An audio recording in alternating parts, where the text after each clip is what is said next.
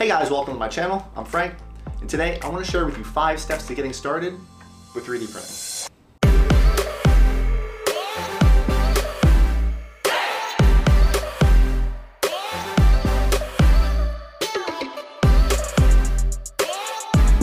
I've been 3D printing for a little over 2 years now with some pretty good results. We just moved back to America after living overseas, and all of our stuff is still on a boat in the middle of the Atlantic.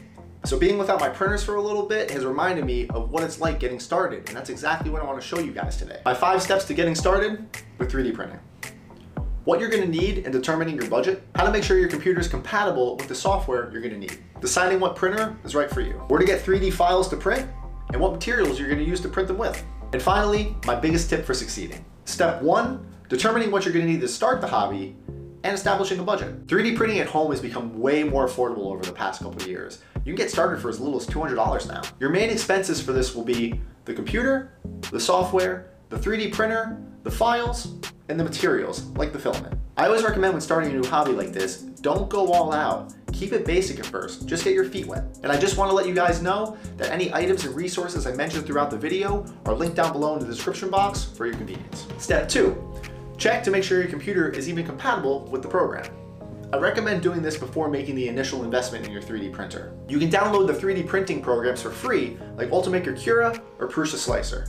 Personally, I've been using Ultimaker Cura for 2 years now, and it's helped me make everything on my channel. Download the programs, grab some 3D files for free, which we'll discuss later, and you can start playing around with it. And if you guys are interested in a more in-depth guide to utilizing that software, I've linked a video up here and down below on exactly how to do that. Hey guys, so I want to take a little quick break from editing to talk about today's sponsor, Skillshare. Skillshare is an online learning community with thousands of inspiring classes for creators. Explore new skills, deepen existing passions, and just get lost in creativity. It's curated specifically for learning, meaning there are no ads and there's always launching new premium classes, so you can stay focused and follow wherever your creativity takes you. The fact that Skillshare sponsored this video should be indication enough that the channel and the entire platform is growing, which is amazing. A YouTuber named Thomas Frank offers an entire set of classes about professional mindset, increasing your productivity for creatives. This set of courses really helped me out in growing the platform and being more productive when time allots. I have a full-time job and this and a family, so obviously it can get kind of overwhelming, and I want to balance that better, and this really stood out to me as something that can definitely help the channel and help me focus more and create. The first 1,000 of my subscribers to click the link down in the description will get a free trial of premium membership so you can explore your creativity. Skillshare offers thousands of inspiring classes for creative and curious people on topics including illustration, design, photography, video, freelancing, and more. So definitely click that link down in the description below, get your free trial, get to learning, and let's get back to the video. Step 3, choosing what 3D printer is right for you. There are countless options to choose from when you're looking into your first 3D printer, and it can get a little overwhelming. But the main thing you want to consider is the differences between these two types of printers. Here you have an FDM plastic 3D printer, and over here you have an SLA resin printer. This is probably going to be the hardest choice you make, and that's determining what do you want to print. Do you want to print very large props, cosplay, things for around the house, brackets and stuff like that? You might want to consider plastic FDM printing. The printers are much bigger and the cost is a little bit lower. But maybe you want to print smaller things, little D&D figures, Warhammer, tabletop figures, really detailed prints. SLA or resin printing might be the option for you, but I will warn you, it does have a slightly higher initial investment cost. Now, I know that was a very vague, quick description of how these both operate, but I have been entertaining making a video comparing the two. So if you guys are interested in learning more about how each of these operate and the differences, please leave a comment down below and let me know what you think. Once you made the choice between FDM or resin, take a look back at your budget and start shopping. I'm going to cover a few printers across varying budgets and a couple key differences between them. Now remember, these aren't the only printers on the market, and there are a lot of options out there. So take your time and do the research. Let's start with FDM printing, or plastic.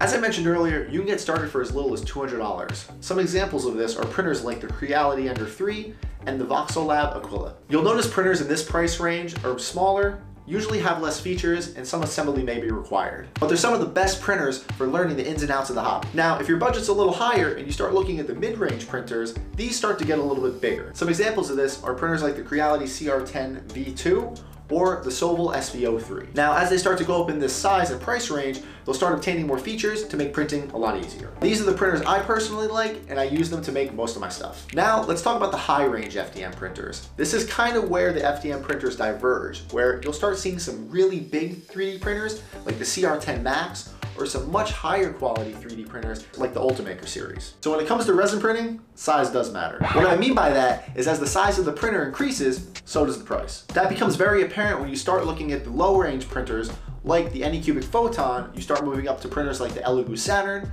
and then you start looking at the behemoths like the Epax X156. Resin printers typically follow this trend because they don't have all the bells and whistles as FDM printers.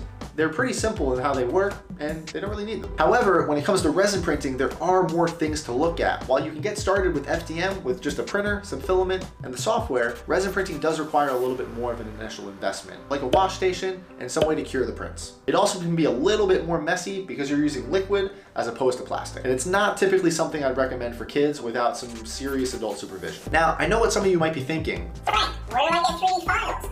What's filament? What's resin? What's the difference?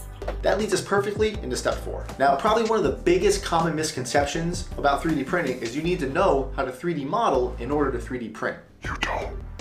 No, seriously, that's right. I have no idea how to 3D model, and I've been making stuff this entire time. Millions, and I mean millions, of 3D files exist on the internet for you to download for free or purchase. Now, this is absolutely great if you're just starting with the hobby and learning how to 3D print. You can go to websites like Thingiverse, Thangs.com, My Mini Factory, or Colts 3D and just start downloading files to print. There are other websites and services where you have to pay for 3D files. Now, quality may vary all across the range, but that'll be for you to decide later. For example, I bought the files for my Mark 85 Iron Man suit from do3d.com, but my Captain America shield was a free file on Thingiverse. However, if you guys want to go and learn how to start making your own 3D files, you can download programs like Tinkercad or Blender. And now, let's talk about filament and resin. This is another one of those rabbit holes you can dive down with so many different brands, styles, colors, and types. First up, FDM filament. Now, you're gonna go through a lot of this stuff in your trial and error phase, especially when you're first starting out.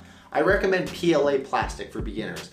There's tons of other different types of materials and filaments you can use on FDM printers, but you'll learn that as you go along. And there's some pretty cool stuff out there too. This stuff comes in a variety of colors and different brands, but usually Amazon reviews are pretty good at determining what's good and what's not. So hop on, get some colors, and get printing. Next up is resin for, well, resin printing. Now, I can spend a long time talking about the differences of this stuff, but the main takeaways are the colors, the transparencies, and the strengths. Now, you'll notice a pretty big difference in price between 1 kilogram of PLA and 1 kilogram of resin. So the trial and error phase on a resin printer can hurt just a little bit more. But I can promise you, once you figure out how to turn a bottle of this into something like this, it's pretty rewarding. So you got the budget, you got the printer, the filament, the files, and you're ready to go.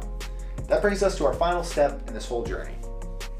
Embracing failure. I know it sounds cliche and I really don't want to say it, but it's true. You're gonna have failed prints. I still have them. I know you guys see the nice finished things, but you're gonna have some mess ups. Every single failure in 3D printing is a learning opportunity. I figured out why this failed. I know why this handle broke. If you just get frustrated and you don't learn from it, you're not gonna grow. Be careful not to compare your progression in the hobby to somebody else. Everybody learns at different rates and everybody prints different things. Slow and steady really wins the race here. You're gonna go through some trials and error, and if you're having problems, seek help. The 3D printing community is massive. Between Facebook, Reddit, YouTube tutorials, there's even Discords like my own free Discord for 3D printing and cosplay to help you out. I really hope you guys found this video helpful. I've been meaning to make a video like this for quite a while now, and during the move, like I said, it really reminded me of what it's like getting started. If you guys get done watching this video and you decide to take the plunge into 3D printing, please leave me a comment down below and let me know what printer you ended up going with. And once again, I really want to thank Skillshare for supporting the channel and sponsoring this video. And guys, don't forget, use the link down below. The first 1,000 people to sign up will get a free trial membership of Skillshare Premium. If you guys haven't already, if you could subscribe to the channel, that would really help me out. I have so many cool upcoming projects for the channel that I don't want you guys to miss. I cannot wait to share them with you. Thank you for all the support, all the love. Thank you for watching, and you guys have a good day.